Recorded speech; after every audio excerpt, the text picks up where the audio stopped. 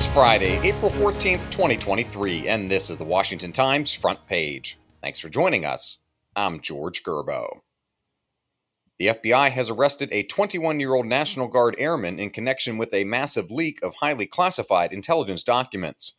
Ben Wolfgang, Guy Taylor, and Mike Glenn report heavily armed federal agents descended on the Massachusetts home of Jack Teixeira Thursday.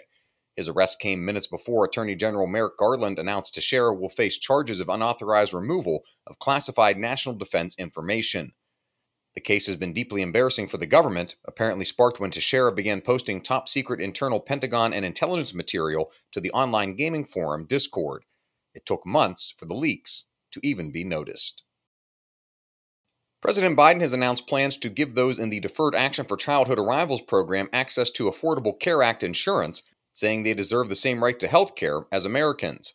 Stephen Dinan reports the proposed regulation would make DACA recipients eligible for Medicaid if they meet the low-income threshold.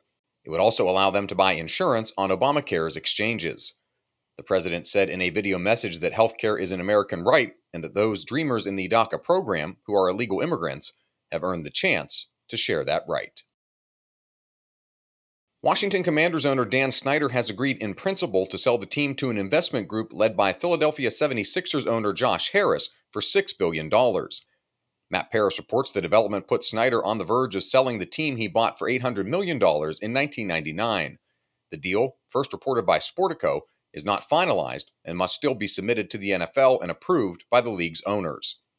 Over his nearly 24 years of ownership, the embattled Snyder oversaw an era of on-the-field failures and off-the-field scandals that chased away local fans in droves. Snyder put the team on the market after turmoil in recent years that included a congressional investigation for a widespread misconduct scandal, a team name change, and mounting pressure from his peers that he needed to sell. You can read all of these stories at WashingtonTimes.com/front page. You can also find the entire lineup of Washington Times podcasts at WashingtonTimes.com/podcasts. The Biden administration will ask the Supreme Court to lift newly imposed court restrictions on a popular abortion pill, sending the pregnancy termination issue back to the court less than a year after its decision overturning Roe v. Wade. Valerie Richardson and Alex Sawyer report Attorney General Merrick Garland said he would press for emergency relief after the Fifth U.S. Circuit Court of Appeals temporarily scaled back the period when the two-pill regimen can be taken and block the delivery of the drug by mail.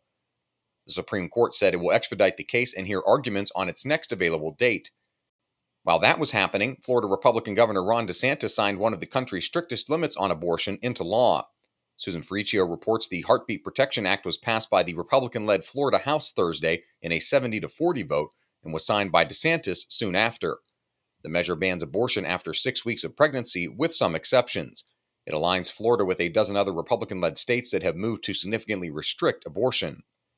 Polling shows that most voters, including those identifying as independents, don't support a ban on abortion as early as 6 weeks. Opponents say that's effectively a total ban because most women don't know that they're pregnant at that time. Find all of today's front page stories at WashingtonTimes.com/front page or on the Washington Times app, and find us wherever you get your podcasts. Just search Washington Times in any major podcast app. You can also find us on Twitter and Instagram at Wash Times for breaking news, sports, commentary, and more. For the Washington Times, I'm George Gerbo.